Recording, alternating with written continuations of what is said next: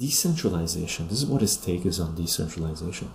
Decentralization is based on the simple notion that it is easier for macro bullshit than it is easier to macro bullshit than micro bullshit, right? So it's easier to bring up the big brush and make general statements all the time, right?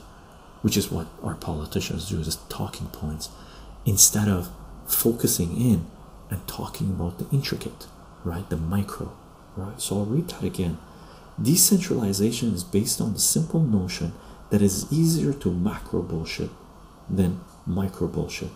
Decentralization reduces large structural asymmetries. So you can, for now, think about asymmetries as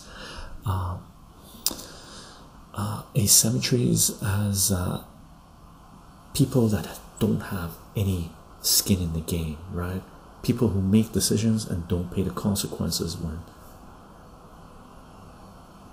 things go crazy.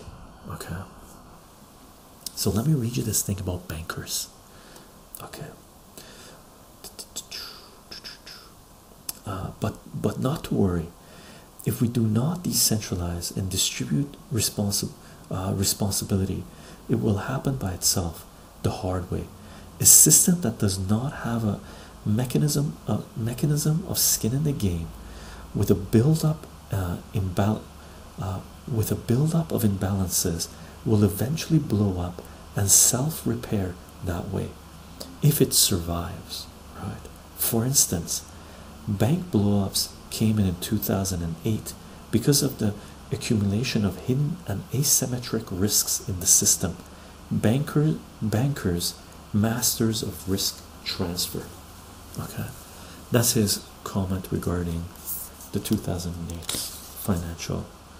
the scam.